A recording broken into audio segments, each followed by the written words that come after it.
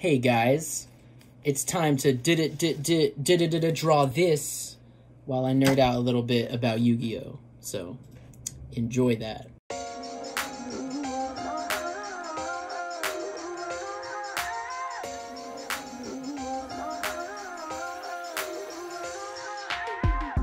What's up, people? I'm back, and I figured it was time to make another video. You know, I haven't had many tutorial-based ideas lately, but I'm still drawing, so I figured I'd just turn on the microphone and go through this drawing that I'm just working on right now, because the thing about this one is it's a second parter to a drawing that I did a while back, and I'll put that up on the screen right now. Bam!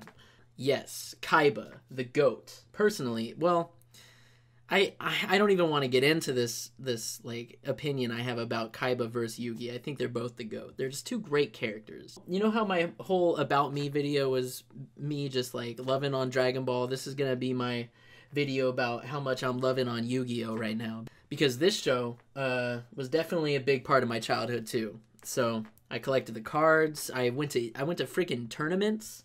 I went to Yu-Gi-Oh tournaments, guys. Do you know how high caliber you need to be to compete in a Yu-Gi-Oh tournament?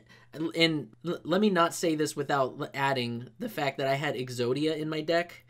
Never once pulled it, but still, I had Exodia in my deck. So, I mean, it was just the sole fact that it was in my deck alone that gave me enough power to just feel confident enough to take on anybody in a tournament, even though I did lose after the first couple rounds each time. But that's neither here nor there. Today we're talking about a Yugi drawing that's going to be kind of the face-off version of the Kaiba drawing that you've just seen. So I figured, why not do a Yugi one with Dark Magician Girl, and Kuribo. So let's just jump right into the time-lapse, and I'll just try to break it down real quick. So to start off, I don't think this sketch was originally going to be an actual drawing of Yugi, until I saw, like, I noticed the hand that I drew here. It was like, it kind of looked like he was holding a card. So just a small little glimpse into the process is like, sometimes if you don't have any ideas, just sketch, dude. Just sketch a body. And then from there, the body might start looking like a character that you can relate it to. But yeah, like I would compete in tournaments, and with my friend Edward, we would like build our decks together, and there was a shop called Artifacts in Mir Mesa that did these Yu-Gi-Oh tournaments, and it was so great because you could like go there, and it was exactly how you see in the show, where people were just trading cards and playing against each other, and they always had like a glass case of all the singles that you could buy.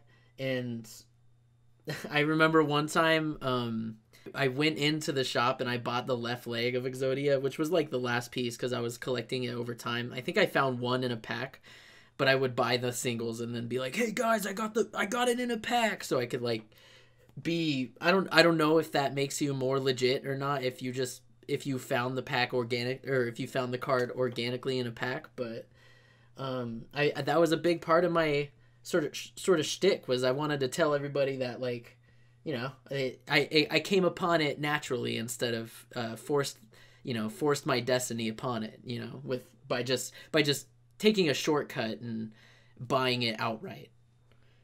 But real quick here, this is a little composition thing. So as I'm trying to draw the Dark Magician, I want to get his hands in a place where they're both visible. So you can see here I'm trying to play with the placement of it, and I kind of end right like in this sort of kind of bay where all of the lines surround that other hand. And that's kind of an important part of trying to make your composition balance itself out, is filling in any white space that seems unnatural. Like I can say the white space to the left of the Dark Magician is a bit wide for my taste, but knowing that I'm going to Photoshop this into another, into a bigger piece with Kaiba, I could fix it there. So here I'm jumping in, adding that Dark Magician girl. She didn't really show up in the anime a lot, I don't think. He was always calling upon the Dark Magician, which is messed up, dude. Dark Magician girl is pretty cute, so. And Kuribo, dude.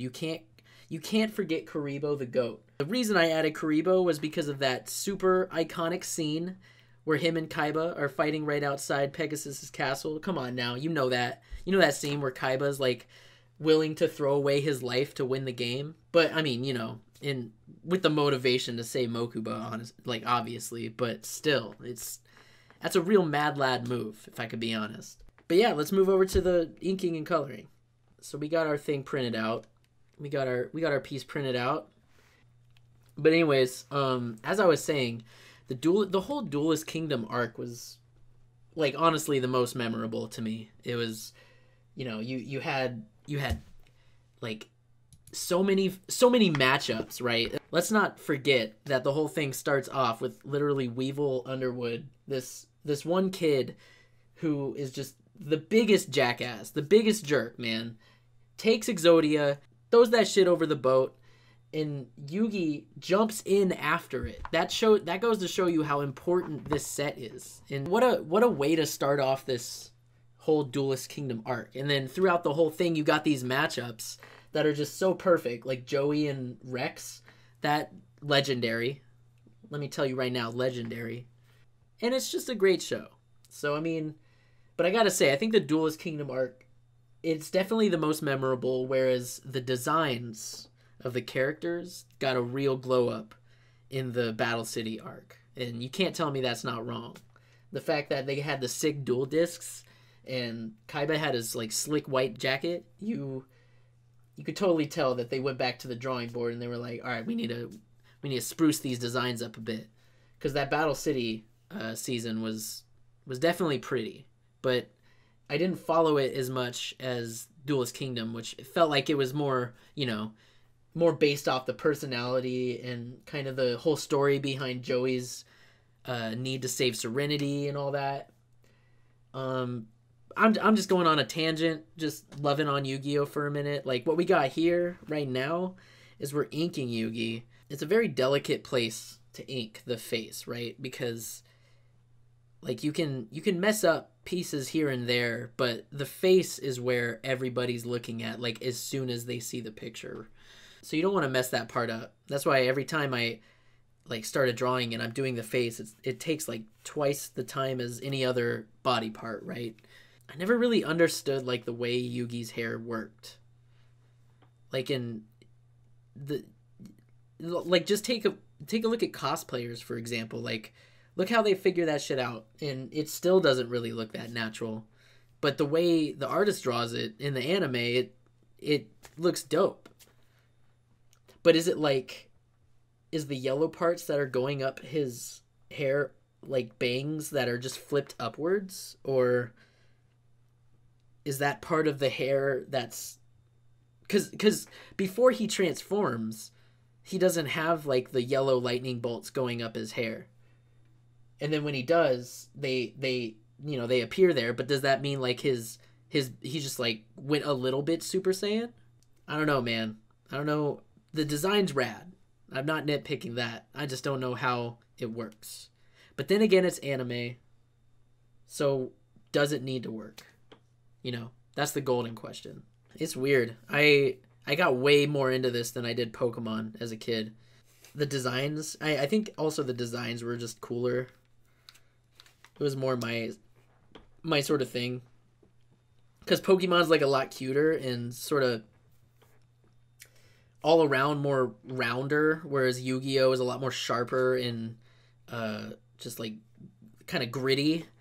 So, and I was a sharp, gritty kid, so I latched on to Yu-Gi-Oh, right?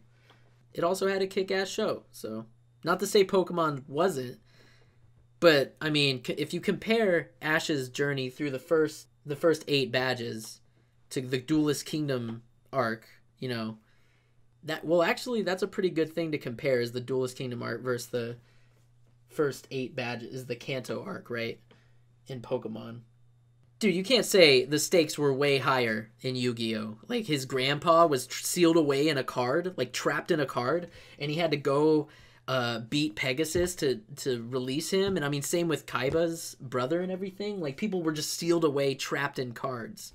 Whereas Pokemon, it was just all about Ash becoming the best and better than anyone ever was, you know? And all he needed were gym badges. But in Yugi's case, I mean, he needed to knock out a couple dudes to save his grandpa.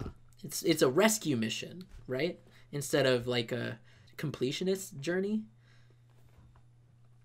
It's definitely a good juxtaposition between the two. You can see the edginess definitely kicks up a bit compared to Pokemon. But I don't know, there's something about Yugi's design that just makes it so fun to draw. Like, what's the black part in the middle?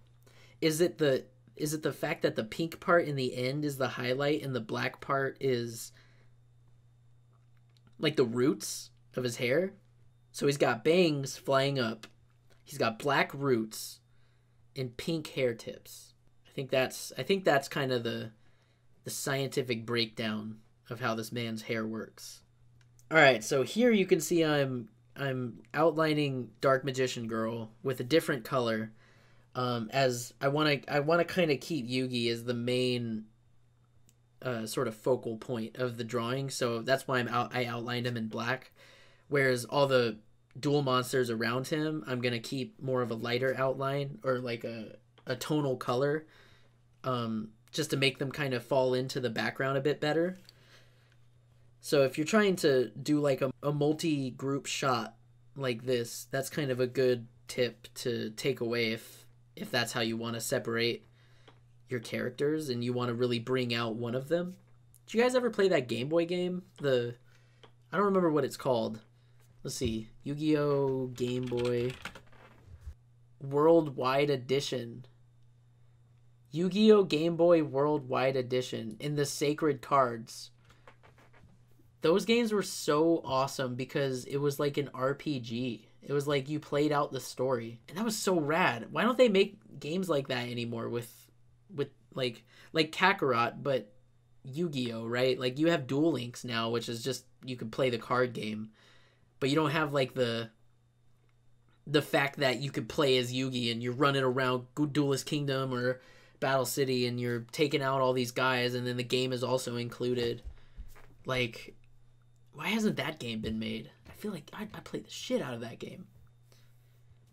It's the same thing with the Naruto games, right? Like, they touch on it a bit with what was it, Broken Bonds?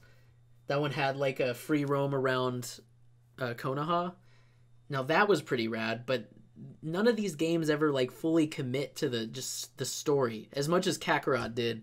Even though I gotta say my review on Kakarot, you know, as much as a Dragon Ball fan I am, it got a little repetitive after the Cell Saga. It's kind of hard for me to pick up the Buu Saga just because it's like all the fights are the same. Like, so at this point I'm just kind of playing so I could see the cutscenes. And it's hard to keep me inspired to keep going, but I gotta finish it. But as for like a Yu-Gi-Oh game, you can't tell me that a cool RPG where he's like running around talking to people and you're leveling up your deck and stuff, that wouldn't be dope as hell.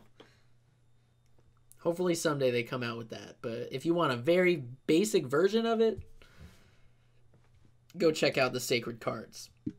By the way, completely unrelated, I'm still trying to work out kind of how I want to make these videos and you know, how I want to go about, like, if I don't really know what to teach on a drawing, I'll just talk about whatever, right? Whatever comes to my mind, or the character or show that I'm drawing the picture of.